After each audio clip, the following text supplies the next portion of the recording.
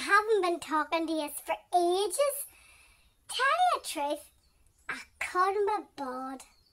You know the way you get sometimes. But I'm alright now. And anyway, I was just doing what Mummy's been doing for as long as I remember. She can't be bothered doing loads of things, like ironing, hoovering, dusting. She says, Alfie, life's too short for all that rubbish. Why would you bother? Sure, even now, sure, nobody can come to the house anyway. What's the point? And sure, nobody will see me old creased top anyway.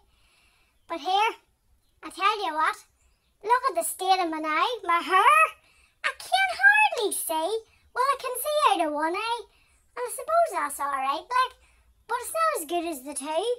So the day, later on, I'm going to Leanne's to get my hair done. I can't wait.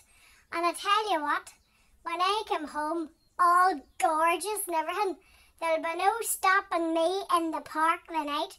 Yes, better watch out, ladies.